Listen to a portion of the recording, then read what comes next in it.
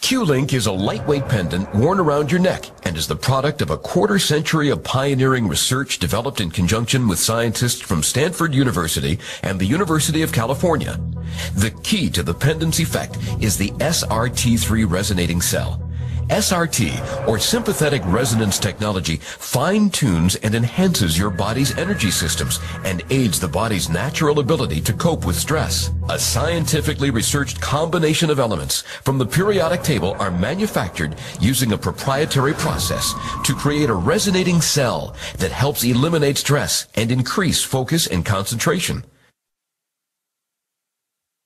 There is a field of energy, and this field of energy affects physicality.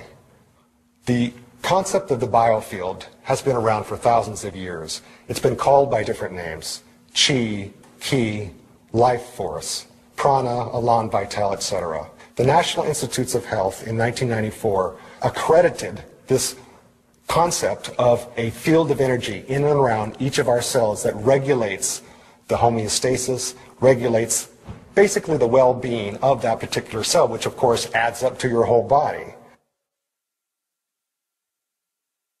Electromagnetic fields, or EMFs for short, are those frequencies that are emitted from cell phones, computers, power lines, and that are disruptive to the human biofield. The theory is that EMF basically disorganizes or stresses the biofield, creates more noise there.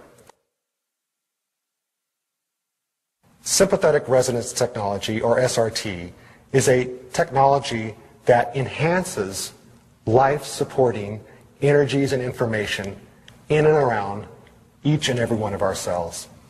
And that means if you have like frequencies, they support each other, they enhance each other. The result of sympathetic resonance is high output compared to the low input, which means that if a system is not in sympathetic resonance with each other, like for instance the sides of this glass, then there's input and output. But if I want to maintain that level of output, I have to increase the level of input. Okay? So here's an example of a system that is in sympathetic resonance. So all the sides are the same, unlike this glass. So input, output. Obviously, there's a high degree of output relative to this simple touch of this stick. Another aspect of sympathetic resonance is that it builds upon itself. The output increases. This is how the Qlink works. It resonates with this ball. So that's like the Qlink. And feeds back to your body.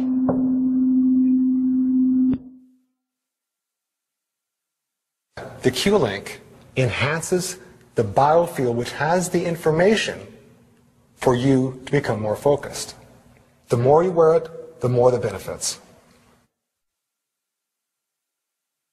We've got over 25 studies that show the effects of the Qlink. So even if you don't feel it, there's blood tests that show that your blood morphology improves.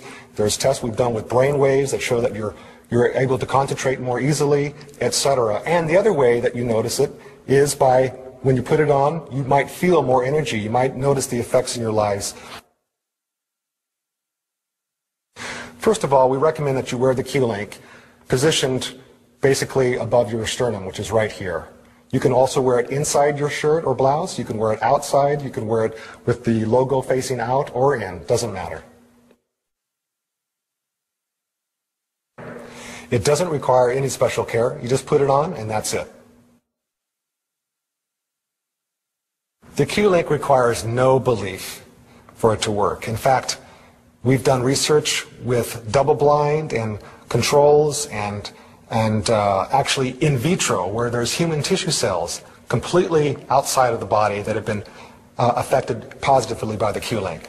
You don't need to believe it works, it will work. Just like the innate intelligence. If you are sleeping and you cut your finger, you don't have to believe that you can heal yourself. You're unconscious. but that innate intelligence is there and it knows what to do. Like that, the Q-Link connects with that innate intelligence or that quantum intelligence, whether you believe it or not. The Q-Link doesn't wear out. That's one of the remarkable things about this technology. It is permanent. The plastic might get broken. There are things that can happen to the Q-Link, but in terms of the technology, it's permanent. How the Q-Link is powered up is very interesting because it's not a battery-operated device. Similar to the two tuning forks, if you hit one tuning fork, without hitting the other one, it will begin to ring because of sympathetic resonance.